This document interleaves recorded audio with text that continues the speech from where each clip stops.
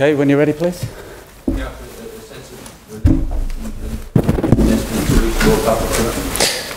of No, not relief. You know, I always felt we would achieve the objective. I think tonight highlighted where we are. You know, I think, of course, we'd have loved to have played more fluidly and scored more goals. We played a team that came to make it really difficult for us to create chances.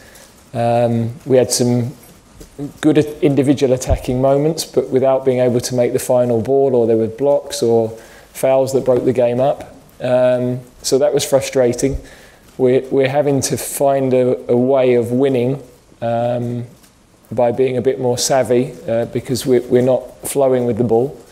But we have got goal scorers, and you know, the important thing was to stay resilient through what was a difficult period, probably half an hour from the end, where there's a bit of anxiety you could see. Important save from Joe Hart. And we have to become a team that score late goals, not concede them, and that's become a little bit of a theme over the last few games. So was it the performance we wanted and the night we wanted? No, absolutely not. But when I was given the job to keep things steady a year ago, the objective was to qualify for Russia. Now we have the opportunity to look, how do we evolve the team? You know, we had to keep winning, and we have to keep trying to give young players an opportunity to mature. So to marry all of those things is difficult. And I said to somebody earlier, you know, we qualified 2-2 against Greece. Was an exciting game at Old Trafford, but we didn't play very well. But everybody remembers David Beckham's goal and the drama of it, and we leave on a high. And that was on the back of a campaign where I played in Finland and we drew 0-0 and we got killed by everybody, which was also a critical point. So, you know, is this team exactly where we want it to be? Of course it isn't. You know, it is young, and it is learning how to win. And I've got to, you know, say the players give me absolutely everything, and I couldn't ask any more of them individually. They're going to improve, but it is a work in progress. Sometimes in these games, the crowd feel like they've seen it before, as you mentioned, and that they struggle to believe that they can do different, even though Yeah, look, always we have a responsibility to create chances and bring excitement to get the crowd excited. So we can't expect that they make it a cauldron without us doing that. But I've got to give credit to the opponents, because they made it really difficult to create those chances. We know we've got some exciting attacking players. We know the speed and the pace that they've got. They limited the opportunities for that to have an effect. So what do? Well, we have to show the resilience that whatever the atmosphere and whatever the feeling, our job's to get the result. And in the end, for English football, crucial to be at a World Cup. Absolutely crucial, you know, for everybody. Probably quite critical for the economy as well. So that's just one more thing that we have to try and make sure we get right. But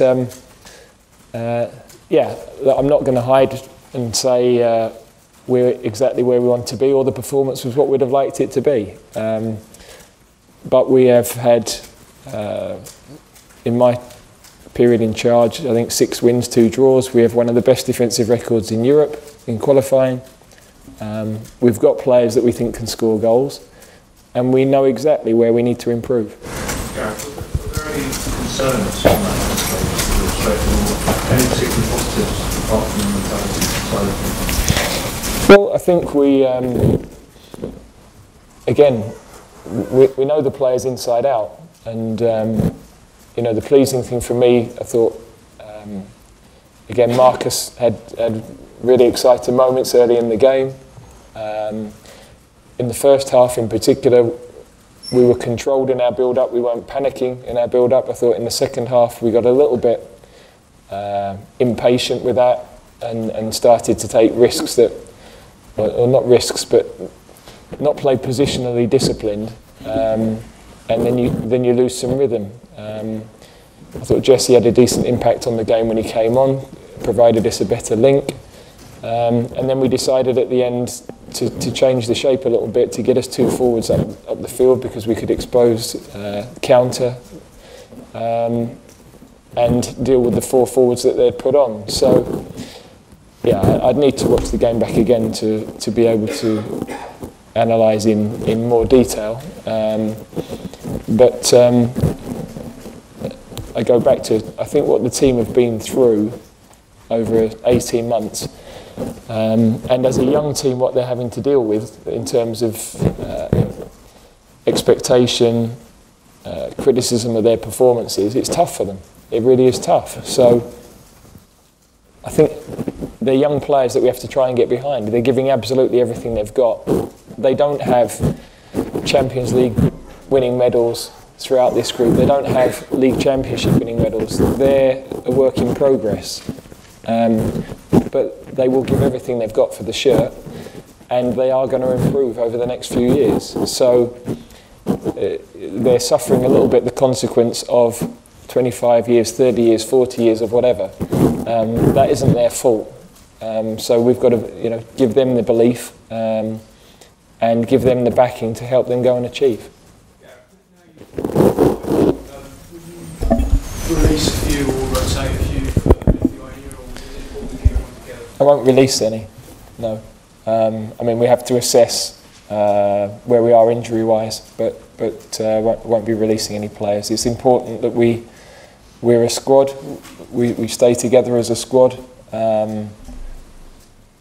Maybe some point tonight we might enjoy the fact we're at a World Cup, although that might take a few minutes.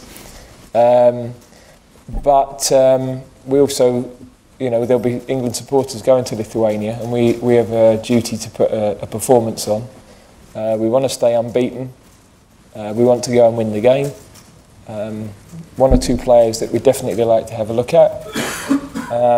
And it's one of very few games we have now to build towards the World Cup. Nigel. Do you think you've got the time, Gareth, overall to get the team where you want to be by the time we go to the World Cup? Well, it depends in terms of where would you like to be and what's realistic about how quickly you can improve.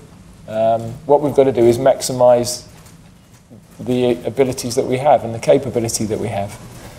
So, are we going to become Spain in the next 8 months? No, we're not. No, we're not.